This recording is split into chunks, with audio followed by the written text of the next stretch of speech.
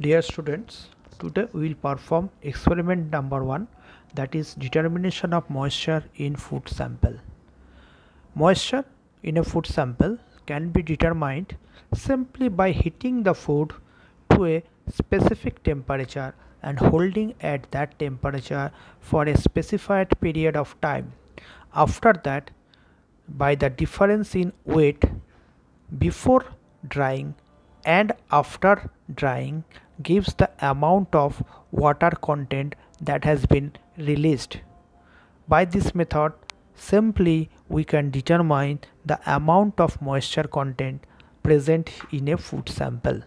To perform this experiment, we have to divide the food in smallest possible particle size so that the surface area of the overall mass is increased, and as the surface area is increased, the release of moisture will be easier.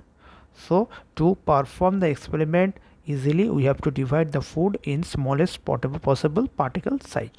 So the necessary equipments or apparatus which are required: the food sample, weighing balance is required, petri dish is required to put the food sample for drying.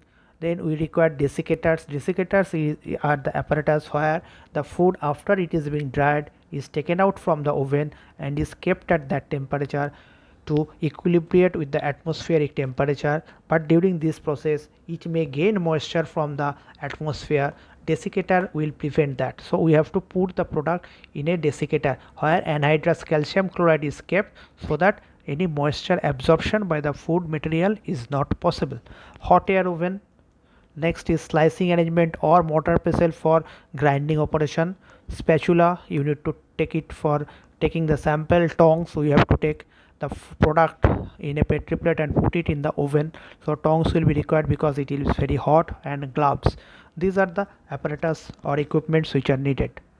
Next is the procedure. The first part is you have to clean the place where you will have to perform the experiment. Next, start the hot air oven and balance and set the hot air oven temperature at 105 degrees centigrade.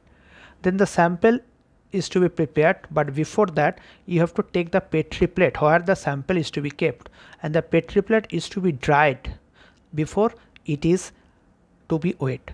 It is being dried, then it is to be kept in desiccator for equilibration to room temperature, and then the weight of the petri plate is taken. So suppose the weight of this empty petri plate is considered as W1.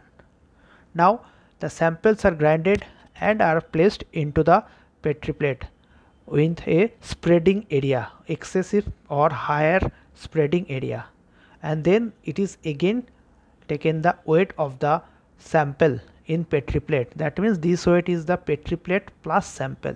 Suppose this weight is W2. Now this sample in petri plate is to be kept in a hot air oven where the temperature has already been reached to 105 degrees centigrade, and at this temperature it is to be kept for 3 to 4 hours. After 3 to 4 hours it is to be taken out from the petri plate with a tong, and it is to be kept in a desiccator for equilibration of temperature to room temperature. Then it is again weighed. Suppose this final weight is W3. This process is to be continued until constant weight of plus minus 5 milligram is achieved. Suppose the weight of the petri plate with lid after drying is W3 gram. So we can very clearly understand that from the table that W1 is the weight of the empty petri plate and W2 is the petri plate plus sample. So W2 minus W1 gives the weight of the sample, and after drying the weight of the petri plate with sample is W3 gram. So how much water is lost? Water lost is W2 minus W3 gram. That means water lost is W2 minus W3 gram, and the sample one weight was W2 minus W1 gram. Moisture content in the food sample in percent is W2 minus W3 divided by W2 minus W1 multiplied by 100. It gives the percentage moisture content in the food sample.